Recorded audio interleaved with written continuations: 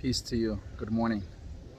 This morning, July 19, I am at the auction and I am thinking about situations when somebody's junk, stuff that they don't need, could be a treasure for someone.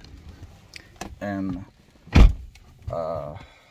sometimes you have a lot of stuff that you want to get rid of it, and somebody else needs it, but there's no one who could connect those two people. And I'm glad that in the United States, here in our area, they have a lot of auctions. They have a lot of places where people decided to offer the service of helping others to find those things. And people come here and they even pay money. And those people who serve, they make money. But today I'm thinking about spiritual help. There are many elderly people who need someone to be with them, maybe just to help them,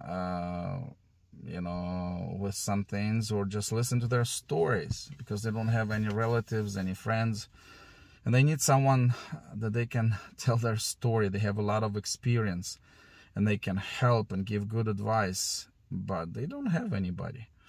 And there are many young families or children or youth who need advice, who could use that advice. And of course, church or some Christian organizations and services, they should be offering that help of connecting those two different groups. But often that is not available. Often in the church, people feel alone. People feel like they are not receiving the help that they need, and they are not using their talents that they have.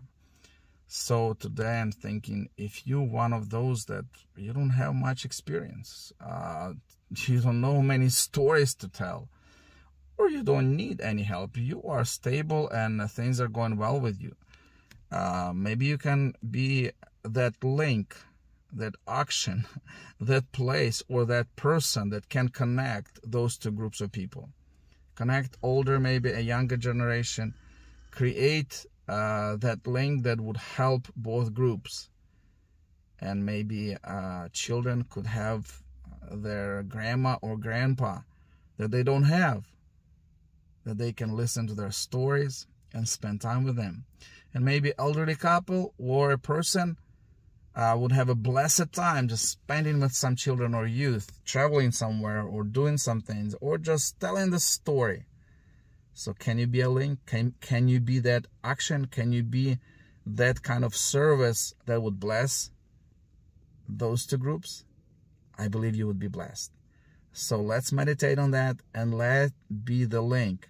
When Jesus was preaching, a lot of people wanted to eat.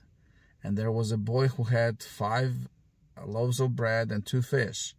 And there was Philip, who knew the boy, and he connected Jesus and the boy, brought the food, Jesus blessed it, and many people were blessed.